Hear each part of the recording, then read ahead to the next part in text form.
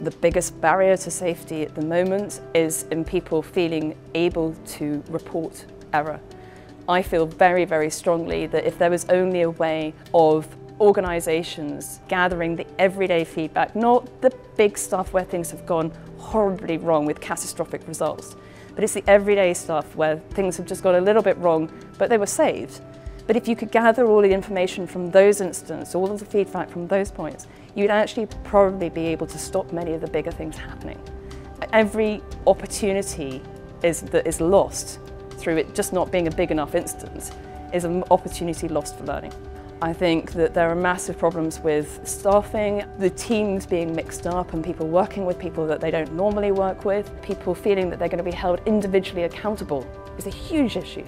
And that you need to be able to appreciate that actually most situations, most things come about within a bigger picture. There was a systemic set of events that led to it.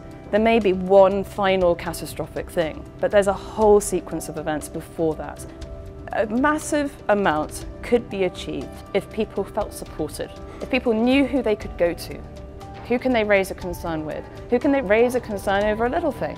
Because actually, as it stands, it is not a lot of the time a rewarding place for people to work. It's a very tough environment, and if we could have people feeling like they matter within that system, then it would make a huge difference to them.